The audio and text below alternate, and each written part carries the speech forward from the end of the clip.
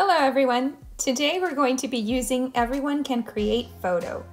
So this is a book available on Apple Books. You can find it on either your iPad, an iPhone, or a laptop. But if you don't have access to the book, we can go ahead and take a look at it together. So, welcome to Photo. Great photos have the power to communicate ideas, evoke feelings, and take us to faraway places.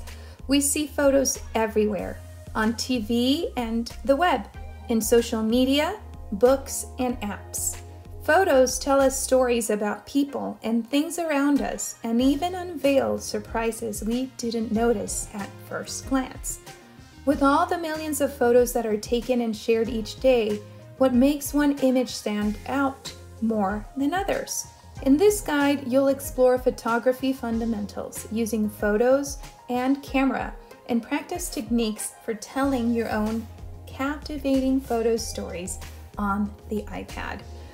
So, what you'll need for this activity is your camera app, photos, Keynote, and Pages.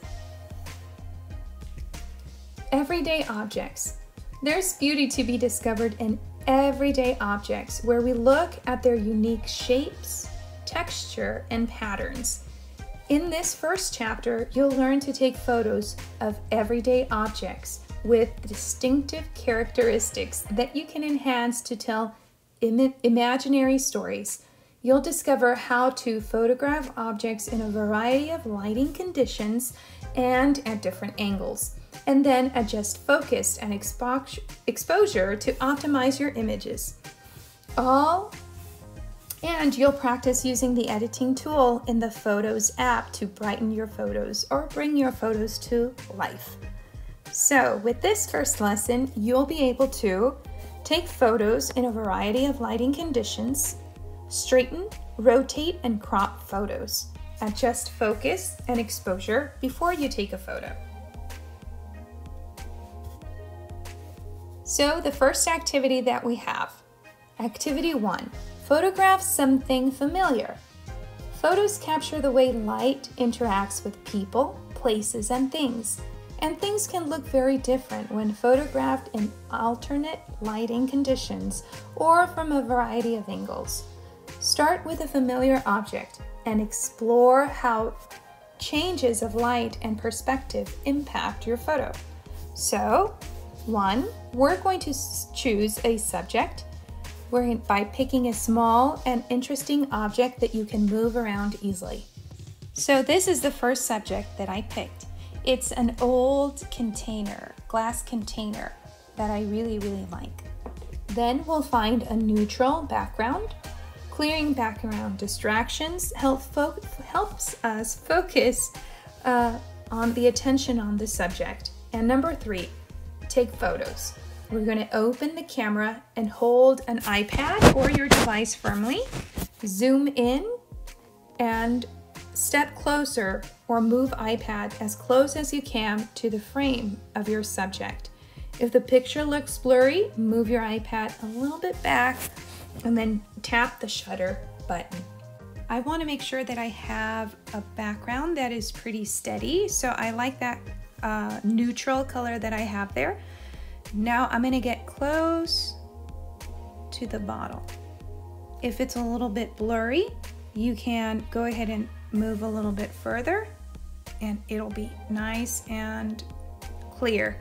Notice that when you tap on the picture, you see the little sun, so that can brighten the image, or you can dim it a little bit, but I think right in the middle would be the best option. Then hold your iPad firmly and take your picture. After that, we'll experiment with different angles. Try shooting overhead, get super low, rotate the iPad so the camera lens is closer to the ground, get super close, and fill the frame. We're going to take some pictures from the inside, then the side. I like how the sun reflects on this item. Look at that. Look at the detail. Don't be afraid to move your device and different angles. Let's see. All right, so what do you think?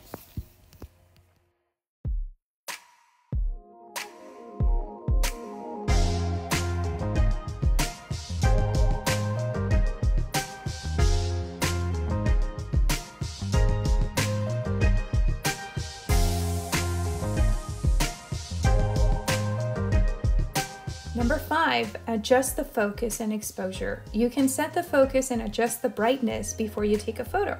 So tap the subject on the screen to focus, drag your fingers up to brighten, and drag your finger down to darken. Let's see, so I'm gonna click on it, and now look at that little sun. We're going to make it a little bit brighter or a little bit darker. Let's try a little bit darker and see what happens.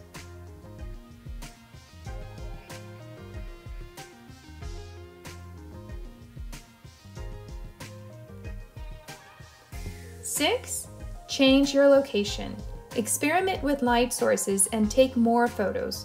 Look for details and patterns that reveal themselves in different light.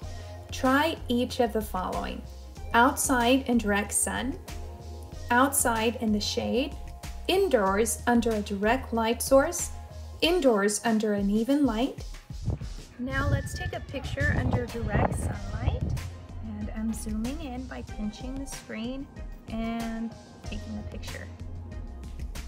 Now let's take a picture of the same item but under the shade. Now indoors with the window open, and then I'm going to move it to where it's a little bit a shade and see how that image changes. Now you try.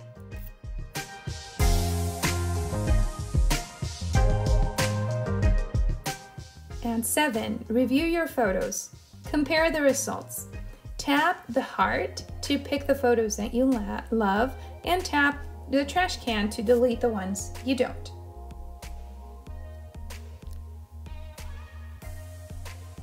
Okay, so now I have all of my pictures in my camera roll. So I can click on each one. If I like it, I'm going to click on the heart on the top right hand corner. So I like that one. Not so much. This one I like the detail in. Do you see the little broken piece on the top? I like detail. Oh, look at this sun. I think I like how it focuses right on the rim. So yes, I'm going to say yes to that one. Okay, I'm going to say yes to that one and click on the heart. Ooh, look at that. I like it. So now we have seen that an object can look very different depending on the angle that we're taking the picture, the exposure, how much light it has, and then whether we're taking the picture inside or outside with different sources of light. I hope you liked this activity and share your results.